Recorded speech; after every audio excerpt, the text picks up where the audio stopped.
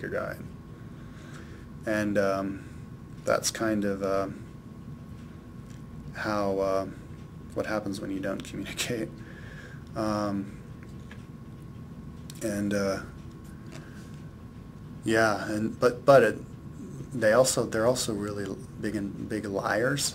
And I mean, I don't want to like just talk trash about Chileans, but I think the reason and the remedy for why they lie and how they could stop lying is, I think a lot of times they feel like they have to lie, um, because there's just so many rules.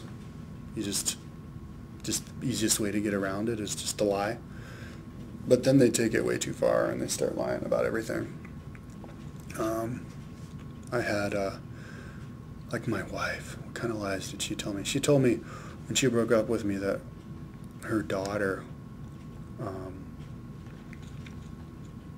Well, actually, I don't want to talk about that. There's some stuff I can't talk about. One of them is when she went to Spain, her mother was homesick, and she was there for a month, and she was going to stay there, but her mother told her she was dying of lung cancer and had 6 months to live. So she had to come back to say her farewells, and then she moved back, and then she was like, oh yeah, I just said that, whatever. She just said it so she'd come back. Stuff like that.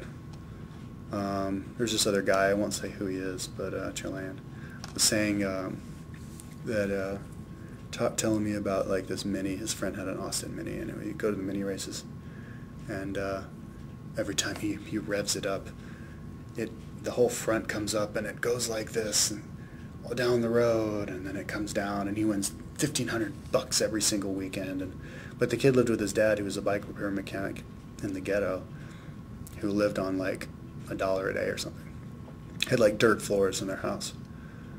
So he didn't make that much money, and Minis wouldn't start like that because they're front wheel drive. Anyways, I've got a whole bunch of stories like that. But yeah, just telling stories. Just telling stories.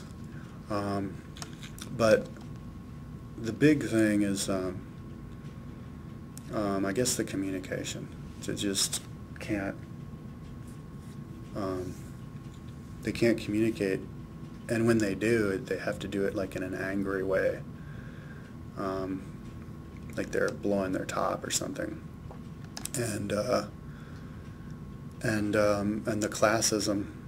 Poor people don't have any opinions, and it's like they don't allowed to have opinions. They just believe it's like, oh yeah, the rules are that, and we just follow the rules and whatever. But at the same time, they don't like the rich people, and they don't trust the rich people. So if you don't like the rich people or trust the rich people and the lawyers who make all the rules that support all the rich people, then why do you just like go along with the rules for everything and follow them? One example is like, I guess, bikes. If you're on a bike, that must mean you're poor, because I never saw any rich people like riding bikes around. Some, I guess, bike racer people, they probably don't ride their bikes around. That like means you're poor. And bikes don't have any respect, and it's weird because they should, because that place is really polluted. Every time I'd ride my bike to a class and come back, I'd have to change out the shirt after every single time, because every single time the inside of the collar would be totally black, and I should have worn a mask the whole time I was there. I'd probably be a lot healthier in my lungs. But yeah, bikes don't. I got run off the road twice, like people passing me and then just turning in front of me, and we ended up both having to completely stop, or else they'd run over me twice in 1 month. Once we were stopped in a light and some busy road, and all the cars were already stopped, and then I was like, this guy was parked way too. It's on a 2-lane road with a median, and I couldn't pass him to get to the front of the red light on his left side because he was way next to the curb. So I went around, and then I came in front of him, and when I did that, he honked at me, and I looked at him, and then I rode past, and then I guess at the next light he came up and he like yelled at me. And I think he yelled at me because I rode in front of him, and he thought that was disrespectful of me to like ride in front of his car, even though he wasn't even moving at all. And I came down and I was like, dude, what's your problem? And there's some English dude in the car with him, and he's like, dude, you shouldn't like ride in a road.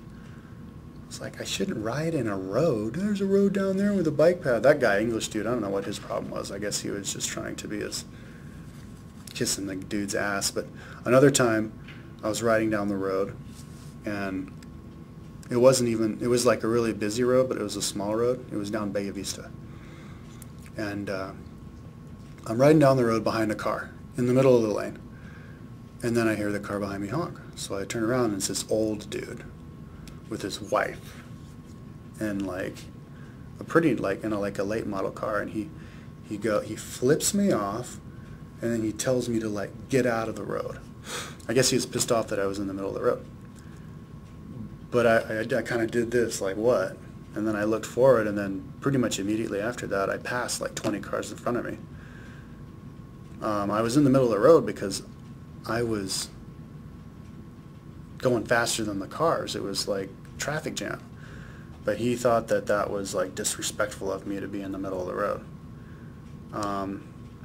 Once a car flipped me off because I ran a red light, but it was one of those red lights on a T road where the light's only there for the cars, not for the pedestrians or the bikes. Another time, this lady passed me on this road that was like not crowded at all, and she was so close that she knocked her window, her rear view mirror in, and the passenger had to push it out again. And so she stopped at the next light, and I went to ask her be like, what? And before I said anything, I wasn't angry. Before she said anything, she starts yelling at me and then rolls the window up.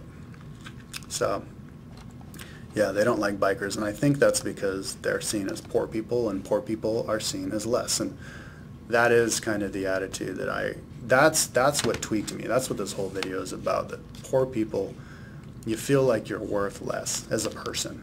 And so therefore, not only do you make less money, and they make a ridiculously small amount of money. I think it's like 60 to 1. Like, you know, like the maid would make like 60, or a mechanic or somebody would make like 60 times less than their boss. And this rich woman who I was doing the classes for, she had 2 full-time maids. She was a single mother because her husband died. She had like 4 kids, I think.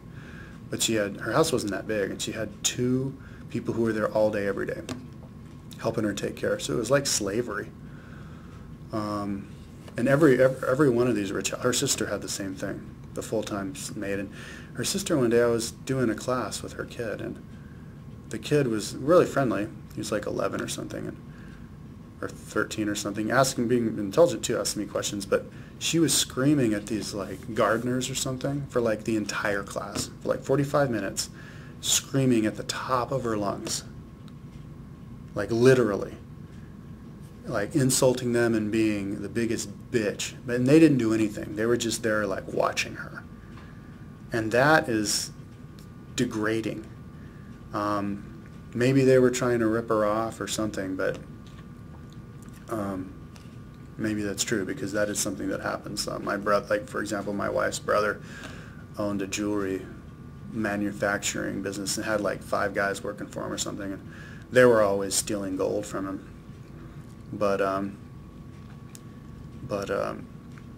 yeah, Thomas Jefferson said that of slavery, that slavery is a bad thing because it's not just bad for the slaves by making them give up their dignity and have to give up their freedoms and do whatever the boss tells them to, and have to grovel and beg and be perfect manners to them, and call them master and everything, and be, yet at the same time be so much poorer. It's like adding insult to injury. They're so much poorer and owe so much less and work so much harder, but they have to get like, you know, abused. But it's also bad for the Thomas Jefferson said it's also bad for the rich people because it gives them bad manners by getting in the habit of yelling at people and for like showing up a minute late, or having temper tantrums, and then they teach their kids how to do that, and then the kids grow up to be rude assholes, um, and it's reminded me of this, like that other little girl, the rich lawyer lady's daughter was 10, and she was this total bitch. She was like, I'd never seen anything like it. I was giving her classes, and it was this one thing like earthquakes, and like earthquakes do damage, and she was like, I don't know how we got into this, but I was like, yeah, earthquakes. She goes, earthquakes, all earthquakes do damage. And I go, not all earthquakes do damage. She goes, yes. And then she asked me, and she insisted over and over. And then, but there was this other thing. She was asking me something, a simple question, like, is this? And I said, yes. I gave her the answer. But then she asked me again. But the way that she asked me, she goes, is this the answer? And I go, yes. And she goes, oh, is this the answer? And she did it like 4 times. And I finally go, yes, I'm giving you the answer. But yeah, she had no respect. And I think that's just how they treat the poor people. No respect. And I never had a class with her again. She tried to give me classes with her other kids, but I didn't have the time for it. But yeah, I think that's just how it tweaked me. How the rich people and the poor people live in completely different worlds, and they hate each other. Poor people hate the rich people, because I know that because my wife is always talking trash about them. Those bad people, and her dad, he'd get drunk and be like, they don't care about anybody but themselves. They don't care. And I mean, they do keep themselves separate, like the clubs, like the pools. There's this pool on the top of the hill. What's it called? Virgin Mary Hill. It's like 7,000 pesos to get in. That's like $20. No pool is that much. It's like, they charge so much because it's in a cool place, and they charge so much because I guess, and I never saw it like crowded or anything. I guess they just want to keep them separated. And I guess sociologically, socioeconomically, the reasons would be if some rich person marries a poor person, well, then the poor person's going to, I guess, try to get free shit out of the rich person. Bring their family over all the time, be like, oh no, he's sick. Oh, nobody's there to help him. Oh, you have money, you give me your money. And so they'd feel like they're abused, and I'm sure it is like that. Poor people ripping off the rich people, but the rich people are dicks. Like, my wife got a job with this guy who was the owner of some big import business as the secretary. And after he hired her, he changed the rules and said, oh yeah, no, now you have to work the weekends. Every other weekend you work the weekends. And she's like, but that's not what you said when we first started working. And he's like, well, that's how it is now. And yeah, so she quit him after like a month. But it's like they do what they can get away with.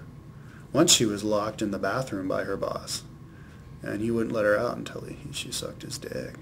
He was this like nasty old 60-year-old guy, and she had to take the bus like an hour each way to work. These loud, bumpy buses. And then she was like abused by the boss. She said how he was like looked down on her, and would like always try to make her feel like she did a bad job. And that's what this lady did, who I did classes with once at this institute. I think she got fired because the people didn't like her, but she was like, she asked me to do a class, and she was always doing this, asking me to make up classes for her at the last minute because she couldn't show up. And I would ride my bike out there. It was like 8 miles out of town, and she'd pick me up sometimes, but then I just stopped doing that because every time she'd pick me up in the morning, she'd show up like 10 minutes late, like literally always 10 or 15 minutes late. She could never, ever, ever, ever show up on time, ever. And she'd always call, be like, oh yeah, sorry, hey, I'm late again, hey. And I think she got fired, but she took all my classes away, and she said it was because, well, the first time she goes, yeah, you can't have classes with that guy anymore because they said you showed up all sweaty. But it wasn't my class. It was her class I was taking over that she told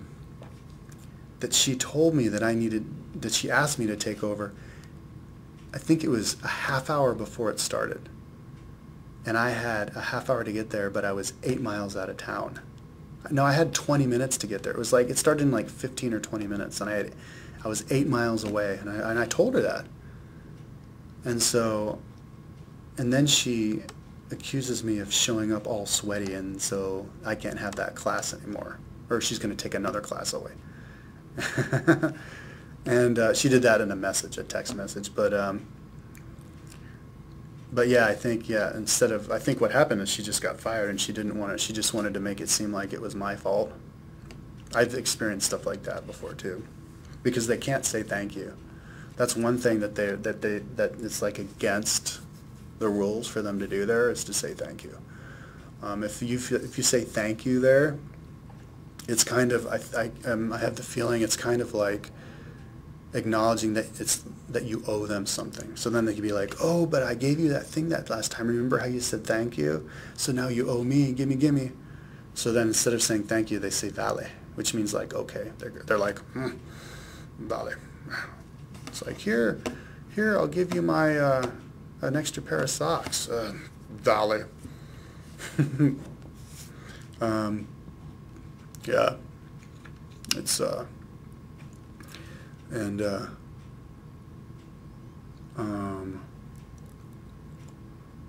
but I think that all that comes from just a lack of abundance, and just people, if you don't have enough money. But the rich people have money, so I don't know what their deal is, why they can't. They have to grub it so much.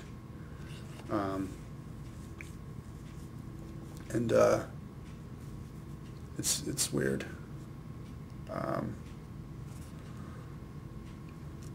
Yeah, but they do shit that doesn't make any sense, like trying to put each other in boxes. My wife had a tattoo on her arm. It's about right here, and all it was a heart with her son's name and an arrow going through it.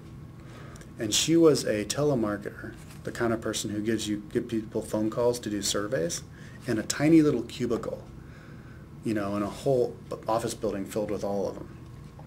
And she had to dress up perfectly for that, and she had to blotch out her tattoo and make it look like she didn't have a tattoo, even though she didn't deal with anybody there.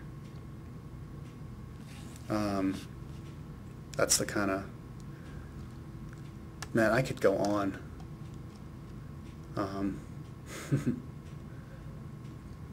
Yeah, they're not really, when you don't communicate, I don't know, they don't communicate, and they can't be nice. I had this, when I very, very first got there, I got a job at an institute. And the institute gave me these books to do classes with, but they didn't have the cassettes. And I asked the guy like 3 or 4 times, and he never had the cassettes. So I had to give the classes of these books without cassettes. But there was no, but the books were reliant on cassettes. Without the cassettes, you couldn't really do anything with them, because that's basically what the book was. It was listening to the cassette and then talk about it. But anyways, these ladies, they didn't like me, and I took over from this other guy, so maybe they like kicked him out too. But they were being these bitches. They were like, basically would refuse to talk to me. And so then they canceled the class, but the guy at the institute never told me. So I showed up, and the boss guy, who I had conversations with classes with, and I thought we were cool, he comes in and he was like, scowls at me like I was like the worst, and then like goes in the room, and then I was like, what the hell? He didn't say anything, and I asked the lady, the other secretary, was like, oh yeah, we called and canceled. I was like, oh, well, I didn't hear. And yeah, just not nice. There's this other lady, I got this job at another institute, and I forgot to bring my book once, and but I found out it was the only time in my whole life I'd ever forgotten to do that. But I I was about to tell her because I found out right before I got there, and I was like, but she goes, oh, your book, and stormed off, and then like called the Institute guy and like totally freaked out on him. I don't know. Anyways, I guess I got a little bit sidetracked. Sounds like I'm complaining. But, like, what's the remedy? The remedy, I think, is if you got to keep the rich people rich and the poor people poor, and they're, like, poor people are really poor. I think dignity is something that you should definitely allow the poor people to have. And allow them to, you know, if somebody's going to not make any money and be a courier, I don't know, what like a manual laborer, like a construction person, or a telemarketer, or even a maid in a house, you know, or anybody really, even a person who deals with people, like a concierge, you know, any of these people who don't make much money, they should be allowed to have tattoos and to grow their hair out and to dye their hair and to have personalities. Because it's bad enough that the rich people, I don't know how much they make, the rich people make, and I like to figure it out, but I wouldn't be surprised if like a lawyer there would make more than a lawyer in America, or a certain kind of lawyer. It's probably a whole different kinds of stratifications of lawyers. But yeah, just give the people dignity. And I think it got like that whole people not trying to communicate with each other. I think it got like that from the Catholic Church. I don't think the Catholic Church is as bad as, you know, fundamentalist crazy as some other religions, like the Jehovah's Witnesses, but all the rules, they put all these rules on them. Catholic Church says you're not allowed to use condoms because it's like murder. How they think that, I don't have no idea. That must say that masturbation is evil, because that's murder too, because it's the same thing. But yeah, rules, all these rules. I held a cross upside down to my mother-in-law once, because I dressed up as a pope or one of those guys for Halloween, and she freaked. She goes, no, don't do that ever, ever. You're going to curse.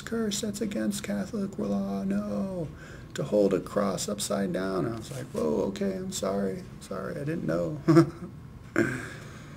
But yeah, all those rules, if you have all those rules, then, and it's the Pope who says it, and you can't argue it, then the boss of the company can create all these rules that you can't argue, so then you might as well not argue.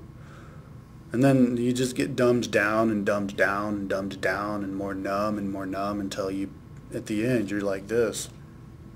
And you don't even understand why you would have an opinion about anything. And the education there is not good. Like, I asked my wife's brother's girlfriend, who was like 19 or something, I asked her to draw a map of South America, and she didn't know the shape of it.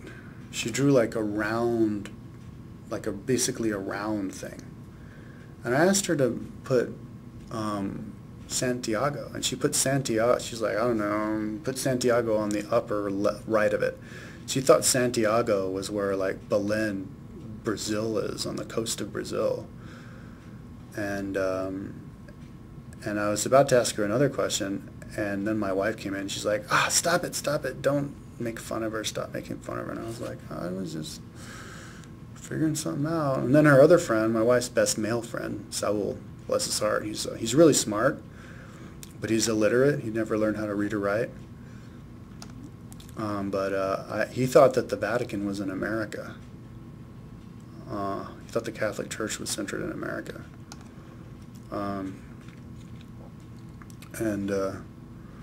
Yeah, I think that's because they just don't have any. I mean, look, the rich people who go to the nice private schools, they know all that stuff. They know where the Vatican is. They've traveled all over the world. They've gone on vacation to the Vatican, to Rome. They could draw a map of South America. But the poor people, they don't know anything. They're not educated. My friend got a job at a school. I don't know if I think it was a high-end private school actually, and he said that the education there was bad. Like they weren't told, teachers weren't told to do anything. They're just like, here, do the books. And then they hired him, and then they paid him less and less each week, and then all the teachers wanted to have a meeting with the lady, but she refused to have a meeting with him. To even have a meeting with him, so they all like quit. But that's another story. I've got a whole bunch of like crazy like personal stories, but I don't want to talk about that because I don't want to like that would involve my girlfriend, my wife's family and stuff. And in fact, I already did those videos and other stories and other videos. I don't know if I should have. It's all in English though. They can't speak English. But yeah, it's weird having a, and I think that's why when I get comments on some of my videos, and it's by people who clearly aren't good at English, and they're clearly not English speakers, and they're not native English speakers, and they're not even good at English, you know, they're probably from like a third world country, then they get upset with me for expressing my ideas, and then they throw in all these other things like, you clearly don't know anything, you are shouldn't even be making videos if you don't, and just like empty insults and stuff. I kind of feel like I'm back in Chile, because I think that's kind of how some of them would argue. They're just like, my stance is this and your stance is that, and then they get into this big charade, like throwing in red herrings, and it's like, so just they have to value communication, you know, and keep the dignity alive for the poor people. And poor people's dignity will continue to increase as soon as like more and more poor people can get their hands on computers and internet and educate themselves. I was going to say some other stuff. Ooh, but I've been going for an hour already. Oh my God, I got to turn this off or it's going to be too big.